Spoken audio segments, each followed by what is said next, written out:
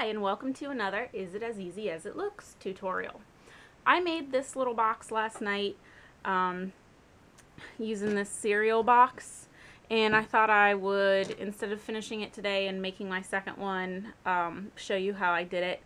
I found some pretty decent tutorials on the internet, but I thought I could do one that was maybe a little bit more for beginners, as opposed to people that craft pretty frequently using scrapbook paper, because this is one of the first times I'd really used scrapbook paper, and it was definitely the first time I had used Mod Podge. So what you're going to need is a cereal box. Let me put that one to the side. You're going to need just a blank piece of paper. This is the leftover one that I had used for the first one that I just showed you. A piece of scrapbook paper. I'm doing mine in two different colors, which is why I have two, and you can see it's shiny, glittery. I got them for sale at Joann's. They were normally $1 each. They're 50% off, so I got them for 50 cents. I used a Sharpie, Mod Podge. I got this at Dollar Tree. And I'm using a ruler, some scissors, and an ink pen. The first thing that I did was cut my box out. So I'm doing the same dimensions that I did on the first one, and hopefully you can see this, possibly not. But I just took my box, I measured 6 inches up, drew a little line there, a little line there, a little line there. I'm not the best with straight lines, so I have a tendency to go a little overboard, line it up.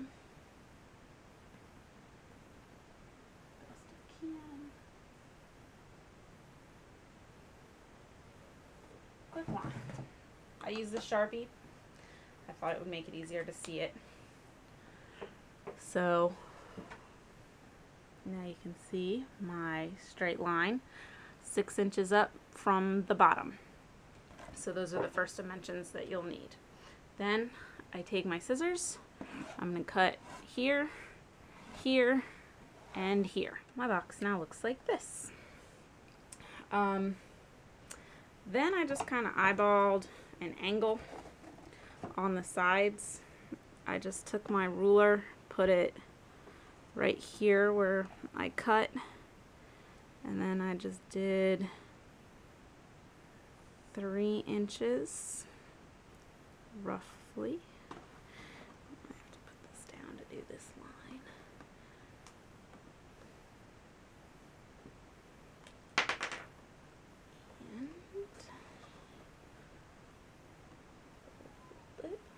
Hold it on the inside, and about 3 inches, and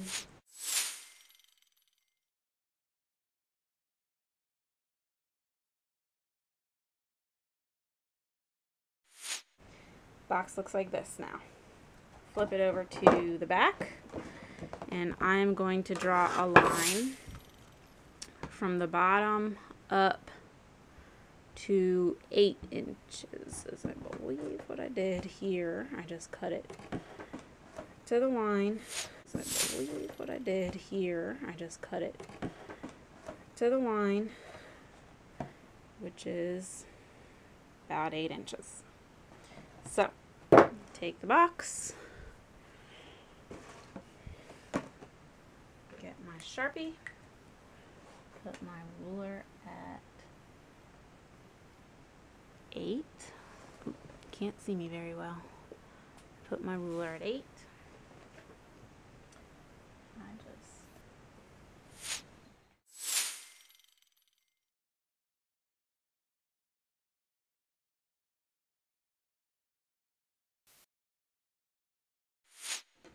Now we'll have to start covering it with scrapbook paper. I covered the first one with red, and I also cut out some stuff for the inside using the rest of the piece of scrapbook paper, but I decided since I wanted to do one red and one that white color that I was going to put the white on the inside. So I'll use these pieces that I cut out for that one, and hopefully they'll be the same dimensions. And this is all just one piece of scrapbook paper, the 12 by 12 size. So first thing I need to do is grab my scrapbook paper.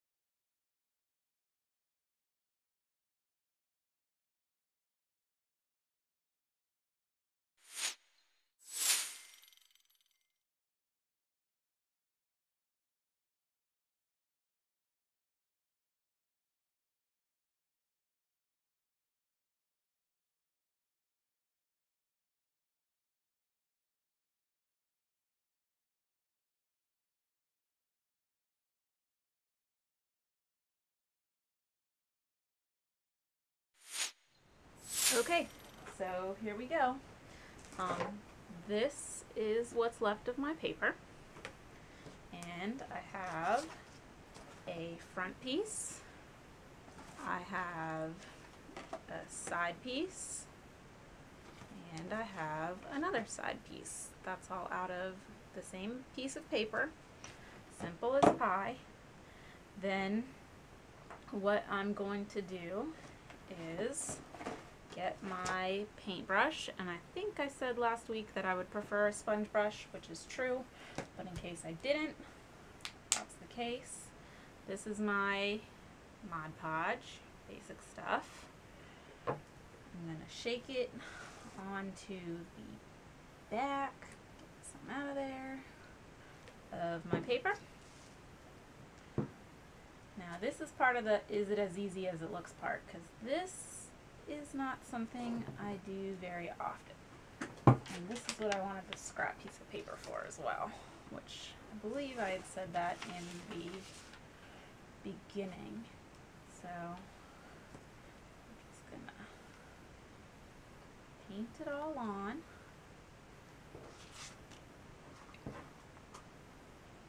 Make sure I get all these edges. That is, from what I understand, one of the most important things you need to do when using Mod Podge is getting those edges nice and wet.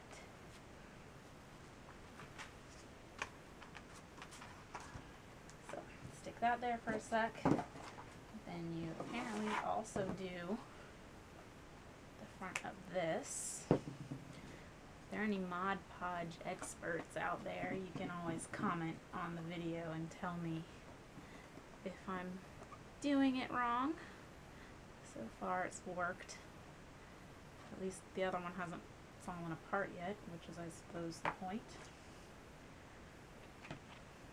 So hopefully you can see what I've done. I just am pushing it down around the edges. I'm trying to make sure that I cover the whole front of the cereal box, which I believe I have. I also accidentally got some Mod Podge there, which is not that big of a deal because I'll be putting it on there when I'm done anyway.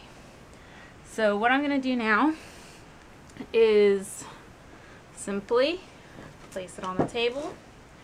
This is where you need your big books. And I'm going to stick a big old Harry Potter right in there. And one on top. And that's just going to provide it some pressure for a little while to get the Mod Podge and everything to stick and dry and make sure it's nice and flat. So I'm going to leave this there for a little while it dries. I don't know, a couple minutes, not long.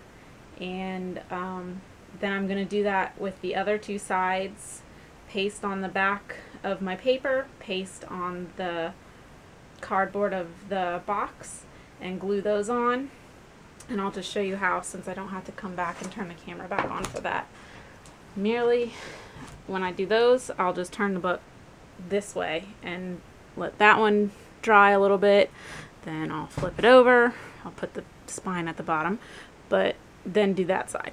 So when I have those three sides finished and dried, I will be back. Got it on all the sides.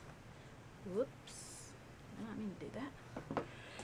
What I'm doing now is sealing it. So that was entirely too much. I'm gonna have to use this on one of the sides too. But you merely do a thin coat, thin being the operative word because I put way too much on, and just carefully go back and forth. Like I said, I used too much, so I've got quite a bit on my paintbrush, so I'm just gonna paint it here as well. Hopefully you guys are being able to see at least some of this. This, I don't even know why I'm doing this. I think this helps seal it in, prevents it from peeling off. Might just be doing this for no reason, but that's what it said on the Mod Podge website to do. So that's what I'm doing. So I actually have enough on here to do all of it. So there it is. Still a little too much on the front. Just gonna go one more time over it with my brush. Make sure I didn't get anything in there. Anything, I mean bristles from the brush. I don't want, obviously don't want bristles from the brush on my thing. So that's it. I'm going to let this dry. What I'm going to do is let this dry. While I'm letting this dry, I'm going to cut those inside pieces I showed you out of the leftover, and then I'll switch. So while this one is drying, I'll put the inside of the white, sorry about my arm, on this red one. So I'm going to trace. I'm not sure I actually will trace. I think I'll measure the inside of this one too, because I think despite the fact that they're the box for the same cereal, the measurements might be a little bit different, because I noticed that the box is not square. Okay, so I was actually able to just trace the red pieces, but obviously you guys don't have red pieces. So again, in the end, that's all I had left of my scrapbook paper. So and again, getting my Mod Podge, and I'll start with the back. Let's see, I want to see how far down that goes. Doesn't go all the way, but that's fine with me. So I am again going to, this time I will use less, because last time I think I used a little too much.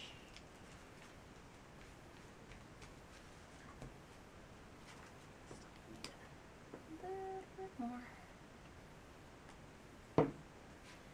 But from what I could tell, the trick with Mod Podge really was to use thin, even layers.